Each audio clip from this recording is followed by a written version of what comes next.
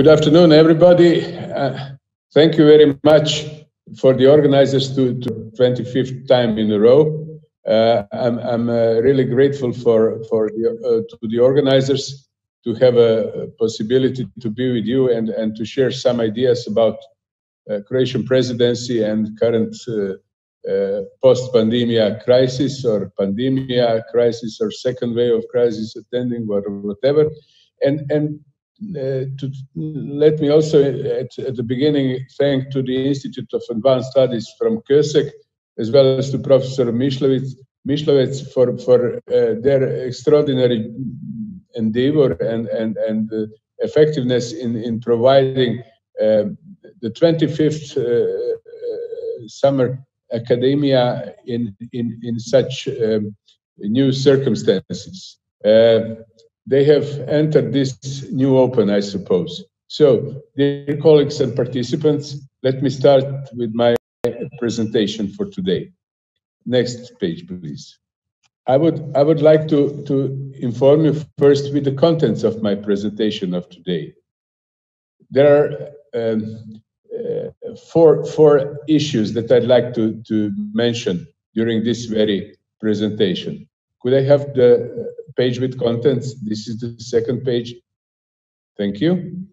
Well, obviously I have the introduction and some conclusions, but in the introduction I would like to underline and present how do we see in Croatia, where do we stand as the European Union. Secondly, I'd like to share with you some of the outcomes of the Croatian presidency to the European Union, which is just in last phase, I mean, which is to be finalized in last days of June, since from 1st of July, Germany will preside humbly. And then third point is, where do we go from here? It is not only the German presidency, it's more in the mid-run, since in the long run we are all dead, as Maynard Keynes has mentioned seriously. So after this, I will have some conclusions. Well, coming back to the first point of my presentation, or the second point, yes, the introduction. Well, where do we stand? I mean, the European Union is very different today. It is not resembling to something which we called, or we all talked about, Europe whole and free. It was the era of falling of the Berlin Wall, and it was proclaimed immediately, Europe whole and free. I mean, today it's a bit different. It's more subjects are within the European Union, more member states are within the Union, more countries are around the Union, leaning towards the European Union. However, it is still not Europe whole and free.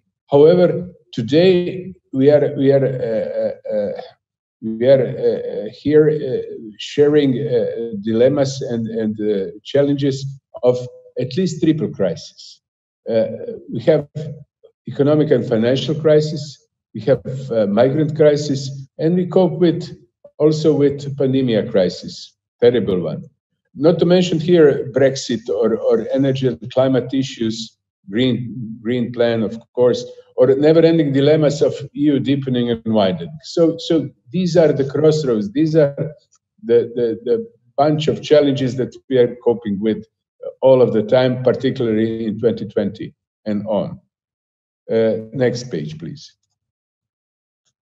That is how even the Croatian presidency have started. I mean, at the very beginning, or even before the beginning, during our preparations, it has come to our mind to have I would say, proactive logo, a strong Europe in a world of challenges. Of course, nobody knew, neither in Croatia, that there would be this terrible pandemia coming suddenly from somewhere, from anywhere. But anyhow, our priorities were really, I'd say, in-depth challenges. We were voting, or we were hoping for Europe that develops, Europe that contacts, Europe that protects, and influential Europe. Europe that develops, we were hoping to have or to work on more balanced, more sustainable and inclusive Europe. That's one point. The other point was to widen the scope of Europe that connects. That would be Europe connecting by traffic, by energy, but also by digitalization. Third point was Europe that protects. It has been Europe that protects its citizens. It protects internally and externally. We were dealing with internal security as well as external security. Strengthening internally to be stronger externally. And maybe the last of those 4 points, 4 priority points, was more influential Europe, leaning towards more influential Europe, meaning more influential in its closest neighborhood, but as well as globally. I mean, we wanted to revive somehow the global role of the European Union. In this respect, yes, thanks. Yeah, but suddenly COVID-19 pandemic prevailed. Well, unfortunately, it was accompanied in Croatia with the most terrible earthquake in Zagreb that happened on 22nd of March, 6:30 in the morning. Terrible. Okay, but even in these circumstances, there are at least 3 lessons that we have learned, or 3 ways of coping with the new challenges. First of all, video or digital diplomacy has prevailed. I mean, even today we are here in this video screening, and where we are using these digital appliances and so on. So video diplomacy has become a regular channel of diplomatic communication. Some would say traditional diplomacy has been changed by video diplomacy, but I'd say video diplomacy as a way, as a mechanism, as a way of conveying diplomatic communication. So that is why we have this new regular channel. Secondly, crisis management. It has become a regular part of everyday job. I mean, crisis management, it was introduced and coordinated with 2 systems. One large system of EU institutions in Brussels, as well as a diplomatic system of Croatia in Zagreb. And it was also carried out with all member states' diplomacies. So crisis management, introducing all the factors and actors of the European Union on institutional level in Brussels, as well as, I mean, also it's always the people, but at the institutional level in Brussels, as well as in Zagreb as presiding member state, as well as in other member states. And then by acting through video and through these crisis management channels, we have become, I would say, most or more proactive and flexible in functioning. And that was needed, and I presume we did it, since you'll see some of the results that I will show you a bit later. Then teamwork. It was extremely important at all the levels, in all the niches, from Budapest here to Zagreb, to capital, our joint capital of Brussels. And then, of course, a lot of enthusiasm, collective and individual. It was really needed, and it was accomplished, I'd say so. So it was accomplished since it was an early warning from Croatia. Although it has been a sad and worrying situation, but already on 28th of January, Croatia has initiated and asked the EU institutions to start with, especially EAS, to start integrated political crisis response. It is a special mechanism which functions, which was hoped to be functional in the era of crisis, and it has shown quite functional. But we started asking, and we started officially the EAS to start the IPCR mechanism already on 28th of January, this very year, of course. And we have started exchanging information through this mechanism of IPCR already at the end of January. Just 10 days later, 7th February, there was a high-level video conference on health issues, and there already certain warnings and ideas how to cope with new challenges were on the table. Already a week later, the EPSICO Council on Health has discussed in a more thorough way what is going on, what is happening, and it was based on the Presidency discussion paper. Discussion paper prepared and presented by Croatian Presidency. And then afterwards, on 2nd of March, this mechanism of IPCR has become fully active, and it functions still today with permanent reporting and weekly roundtables. So this was the initialing of the EU common response to the new extraordinary challenge of COVID-19 pandemic. Well, next, please. In this respect, Croatia has had some operational contributions, I would say. During our presidency, first of all, we have introduced and we were presiding continuously on roundtables of ICPR on weekly basis. So it has become an obligatory meeting where all the member states are, and as well as the institutions included, EU institutions included, were discussing the issue on weekly basis.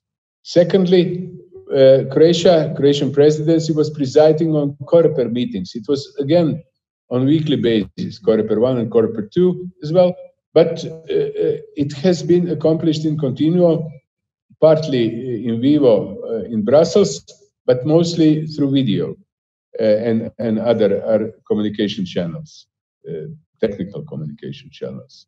And then thirdly, I'd say we were holding all the time bilateral consultations, ministerial, but also prime minister, but also all other diplomatic and other levels with member states permanently. So these three, interconnection of early warning mechanism 5CPR with regular COREPER meeting and communication with member states has contributed to what I say, what I have put the title on, Croatian Presidency's political achievements. Without all these active, less attractive communications through those three regular channels of the European Union, those achievements could not be accomplished. So first one is coping with the pandemia or with pandemic, which was really put on the top of EU agenda all of the time. Not neglecting and not forgetting all the other issues, but the fight against pandemic, particularly common, putting things together and being more joint in our activities and with common approach, it has become the priority of all priorities. But with all this, we've been doing a number of other things. For example, these ICPR activities that were introduced, they have enabled a number of things. First of all, closer operational cooperation of member states, of the Council, and of the European Commission. So everybody was involved, all the levels, individually and collectively. Then a number of things have been done in coordinated repatriation and transit of EU citizens in this terrible period of time. We have experienced a number of different cases of people coming, asking with no clear ideas where to go, how to move from point A to point B, passing through Budapest, for example, and we did a lot on direct in this very direct.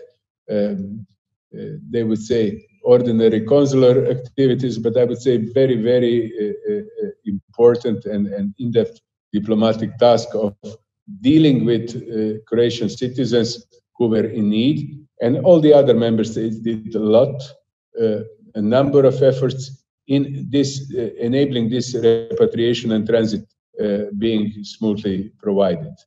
I would like to thank also here once again Hungarian authorities for understanding the situation and being with us all the time. Third point of ICPR activities would be introducing continuous video conferencing in all the council formats and in most of the fields or all of the fields. So it means we were using video conferencing for better understanding in the field of health, justice, home, foreign and general affairs, security, defense, transport, not to mention everything. It's all put on this slide.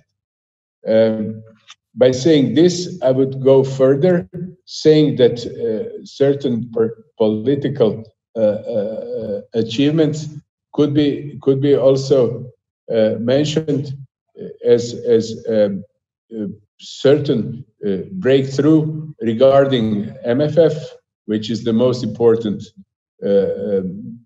budget instrument of the European Union for the next period of 21-27, and then the introducing of recovery fund. The official title is Next Generation EU Instrument. So those two instruments were aligned with European Commission. Croatian president was directly involved in all of this, and it brings step by step member states even closer. It's an overwhelming and complex task, so it is still not finished, but we still have enough time, and hopefully these days, in the days of June, there is at the end of June, EU summit will provide some additional points regarding to this. But it is the most important task of all the tasks, I would say. Then Brexit. When Croatia started presidency, the withdrawal agreement has been accomplished already. However, from the agreement to new partnership framework and collaboration, there is a way. So we are passing this way. 3 rounds of negotiations have been held, and hopefully we are coming to some understanding. On one hand, there are just a couple of things to be done still regarding the agreement that would be mutually understandable and mutually accomplished. But on the other hand, those small things are making things big. So we'll see how it will go on. But we are on the right path, and we are, I would say, in alignment with all the other member states, that, as well as with the UK, that there is a need of regular Brexit. Western Balkans seems to be one of the success stories of our presidency. Most of you do understand what does it mean to have a clear EU perspective in your EU member states. However, it was Zagreb summit and Zagreb declaration that has provided really a clear EU perspective for all the states of the Western Balkans. So those 7 states are now functioning in some another way, with new breeze coming from Brussels, coming from member states, and I hope that the path is now even stronger and even more vivid.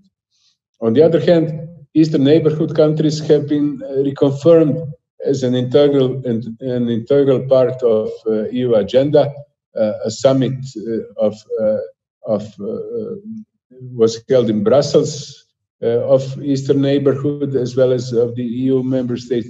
So there is a declaration of June which reconfirms the ideas of ever getting closer with Eastern Neighborhood countries.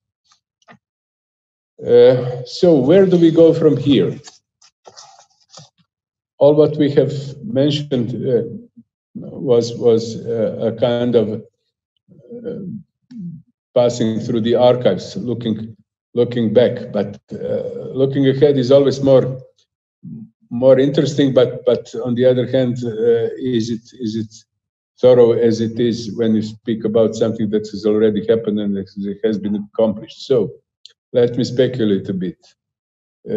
First of all, being under the umbrella of COVID pandemic for the last couple of months, as all of you are, also, I'd say with or without this possible second wave of COVID-19 pandemic, the basic point, the basic and starting point from where do we go from here as the European Union is the introduction of a new multi-annual financial framework, as well as of recovery fund. Those two legs of further budgeting of the member states by common EU funds are basic and strongest prerequisite for the European Union that we want in the period to come. And in this respect, we would like to have the European, at least this is the point of Croatia, to have the European Union that engages with more responsibility and solidarity. Responsibility and solidarity are not only the words. Responsibility on one hand means that you should be responsible to your people, to your nation, but you should be responsible to the European Union as well. I mean, this is a communicated vessel thing. This is a two-way street. There is no one-way street in the European Union as it was envisaged and as it was functioning until now. So for better functioning, more responsibility towards your peoples, but to all the EU peoples, as well as solidarity. It is very important in such challenging periods of time as current period is. On the other hand, we should be more effective and more resilient and more sustainable. It's easy to say, but it is not so hard to raise the effectiveness. It is not so hard to act thoroughly and then to have more resilience and even sustainability. I could go in Q&A part more with this, but the next point would be we should be more pragmatic in our operations of the European Union, not somewhere in the space too lunatic. I mean, we should have pragmatic bottom-up models of functioning. We should care more about the real, particular, practical concrete citizens' needs. That is the future on Europe conference. I'll talk about this later on. And then, obviously, the crisis management has become a part of has become a regular mechanism and has become a regular policy. It is not something which comes suddenly from here, there to everywhere, but it is something which has become a part of everyday routine in diplomacy, but also in everyday life. So crisis management is not something we should be too worried about, which is something absolutely different. No, it's a part of our everyday work and even routine, I'd say, in a positive manner, routine I'm mentioning. Well, next, regarding where do we go or where we should go is, let's recall a bit about this united we stand, divided we fall. I mean, it was recalled a couple of years ago on Malta Summit in 2017 by Donald Tusk, but it was previously mentioned in a very tricky period of time by Sir Winston Churchill in 1941. United we stand, divided and fall, thinking of some other things, being together with United States in the forthcoming years of Second World War. But basically, it was Aesop. Always someone from ancient Greece or Rome are to be blamed for. And it was brave Aesop who was speaking about Greek of that time, united we stand, divided we fall. So that was his essentially proverb. And it suits to today's triggering and challenging period of time. Since the lessons of crisis management and communication in the last couple of months should be the following. First of all, there was a negative perception moving around, as well as negative discourse of selfish, self-oriented member states. Yes, but for all of the things I'll mention here, 1, 2, 3, it's always yes, but. So regarding this, of course, each and every country was taking care about citizens, but you should not neglect also a number of activities that each and every member state has been done in providing, for example, free transport or safe transit for a number of personalities from European Union, from other European Union member states, as well as from here, there, and everywhere. So this negative perception and discourse is having at least A and B side. Then it has become obvious through the crisis that we passed with this first stroke of COVID that unilateral measures are not enough. Yes, some of the countries were more relying on themselves exclusively, but let's memo somehow. Let's keep in mind that by entering the European Union, we have one of the prerequisites is also to share some of our sovereignty. It doesn't mean it is a. It doesn't mean. In second point that it is the federation or not federation, is it or some new creation? But do not forget that being a part of the European Union means also that you should share some of your direct responsibilities. Of course, that some of the fields or of occupation or activities are even better accomplished on the lower level, meaning in each and any of the member states, but as well it could go that some of the things you could do better on municipality level than on regional level or on state level. So it is an ongoing discussion either to go this way or that way, but we should not forget that by entering the European Union, we have shared our sovereignty, all of us with all the others. So we are all sharing the sovereignty. Last point I would like to mention from these lessons of crisis management communication in the last couple of months would be absolutely that there is a need for more coordination of national and EU measures. And to find the balance would mean that we are optimizing this solidarity and flexibility in decision making and cooperation. Next. There are some particularly important EU issues that are to be tackled in the very period of time which we are ahead.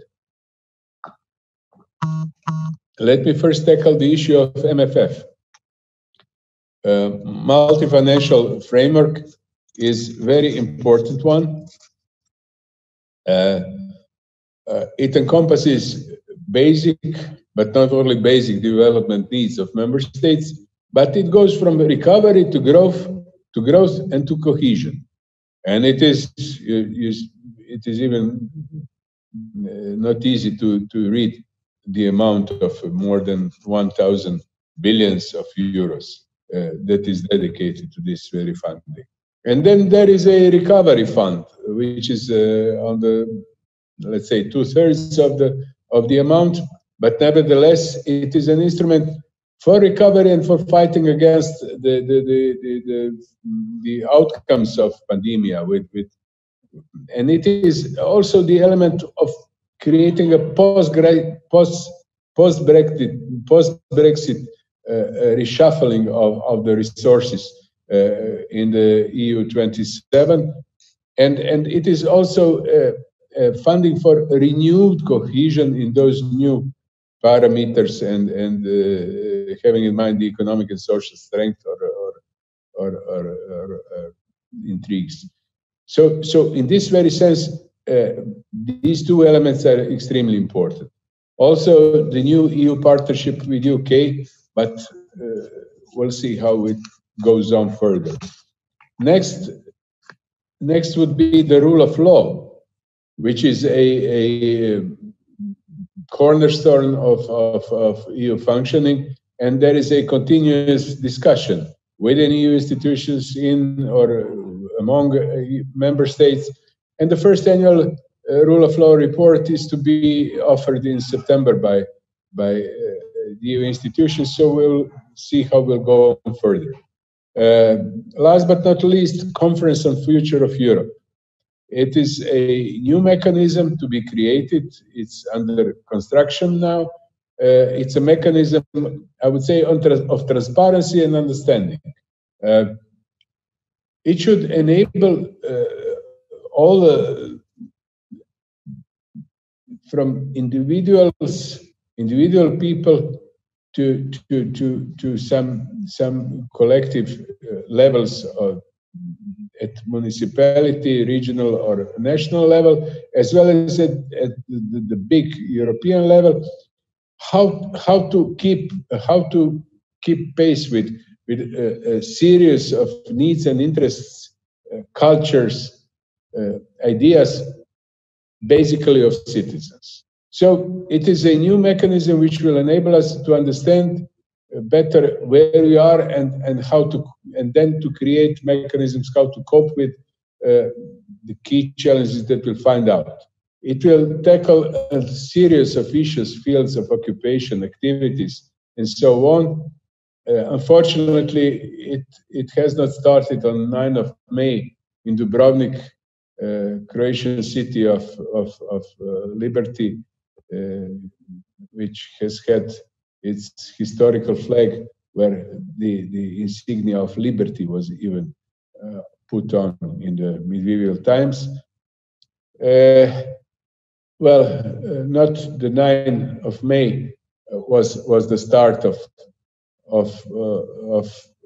the Conference on Future of Europe. However, we'll continue in the autumn and have a more articulated idea where to go and how to go. It will include not only citizens, not only groups of people, not only interested groups, but also it will include also more effectively, I hope, the parliamentary dimension, which is sometimes neglected, this and that, but it is a message from the bottom, willingly, less willingly. Okay. So, having said all this, I will come to some ending. I think I have brought you closer the dilemmas, but even the outcomes of Croatian presidency, and I try to tackle also the issues that we are going to cope with in the immediate future. But to conclude, let's face the new normal. This is the new phrasing, new normal. This is the phrasing for the current period of time that we are entering and we are already living and working with. But this new normal should also put this united we stand, divided we fall, I'd say, continuous logo of the European Union in the current period of time. In this sense, let me also quote my dear minister, Croatian Minister of Foreign and European Affairs, who recently mentioned at a certain June video conference that it is important to maintain the timely information flow, as well as to build trust in our capacities to implement relevant measures and protect all of our citizens. This is a general, but I'd say direct message of Gordan Grlić Radman, Croatian Minister of Foreign and European Affairs, and I'd say it's good to have the conclusion with this. With this, I'd say only that we should focus further. By saying this, let's focus further on economic recovery and development. This would be our first task, namely new MFF and recovery fund, with more solidarity, with more inclusive approach, and with fast operationalization. Well, thank you very much. All the best, and let's continue.